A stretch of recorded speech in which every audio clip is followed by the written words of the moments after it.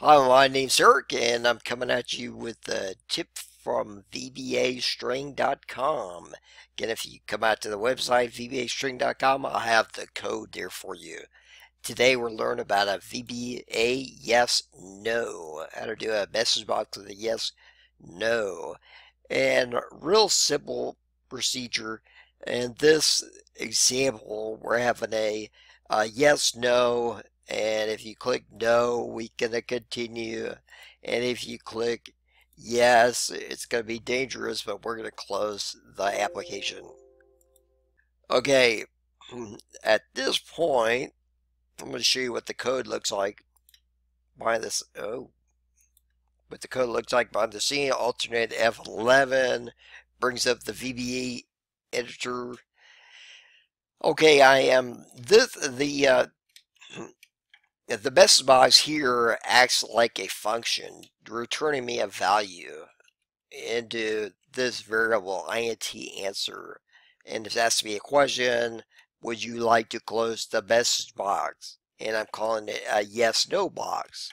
Okay, you have multiple choices here that you could choose from. IntelliSense shows all the different options. I'm kind of narrowing my choice down to VBS no, and my title is going to be please confirm. Select the case whatever you clicked. So if it's a VBS, you clicked it, it's going to be stored in int answer in this integer variable. And if case of VBS message box, here I'm not using the message box as a function. I am going ahead and just use it as a plain old deliver a message to the user. And here it's the information, and so notice that the application will close down, and application.quit will close Excel down.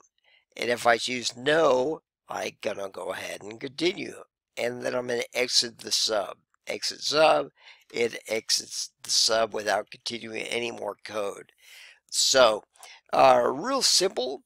Again, if you need the code, come out to VBAString.com and you can go there. I'll put the code there for you. Also, like the video, subscribe to the channel, and click the bell notification to be made known of any videos I release when I release them. Thanks for watching. Bye-bye.